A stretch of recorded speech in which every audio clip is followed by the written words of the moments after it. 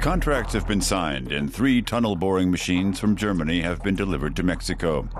An aging wastewater system there is literally bursting at the seams and needs replacing.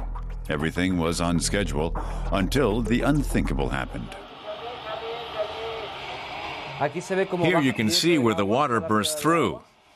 Here where the camera is panning, you can see the sandbags we used to build barricades.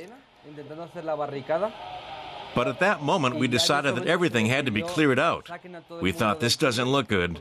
We've lost the machine.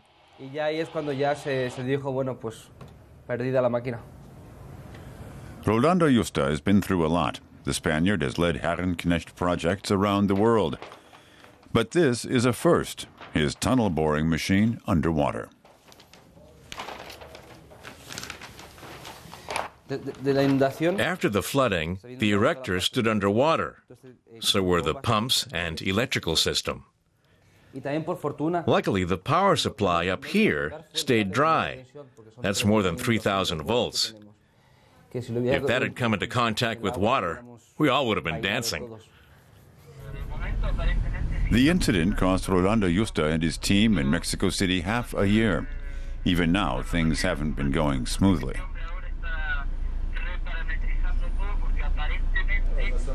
The Herrenknecht chief engineer has to report regularly to his client, the project director at Mexico's National Water Authority, Conagua. Nothing is happening at the construction site yet again, and that's depressing Jose Miguel Guevara. It's his job to ensure the government's timetable is met. Work resumed here in August 2010. It's behind schedule, but at least it's progressing.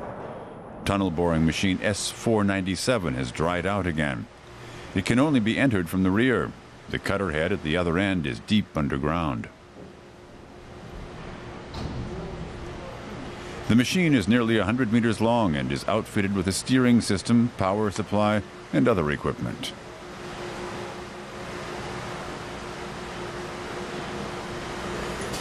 The machine is capable of building a tunnel wall as it works.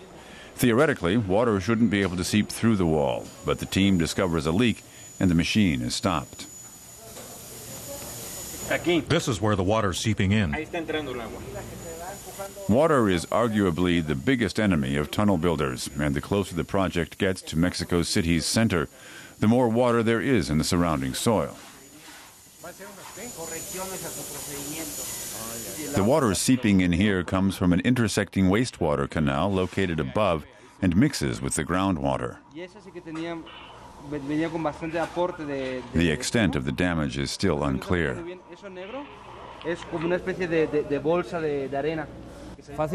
It's not easy. We have to do a precise analysis of the problem so that this doesn't generate into a disaster.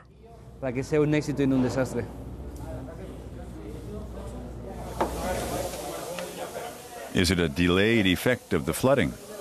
A maintenance error? Anything is possible.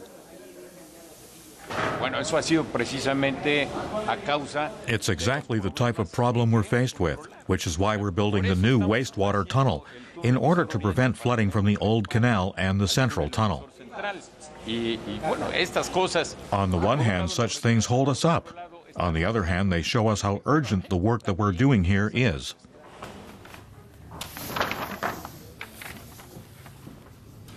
Six machines are being used to build the new tunnel, 3 of them from the German company Herrenknecht.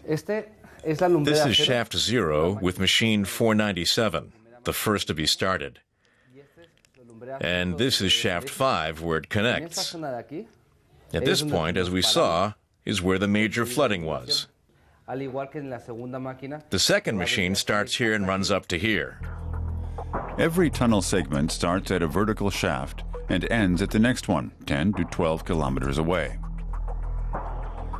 The tunnel will stretch some 62 kilometers. The degree of difficulty for the machine depends on the composition of the ground it has to bore through. We had problems in this area in particular. There used to be a lake here. That's why there's so much water. It's really difficult here at the end. There are several different factors: soft earth, hard rock, even pieces of meteorite, water pockets under 6 bars of pressure. There are new surprises every day.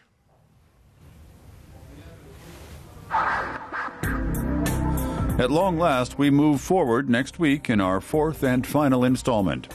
Each Herrenknecht machine has to complete 300 meters of tunnel.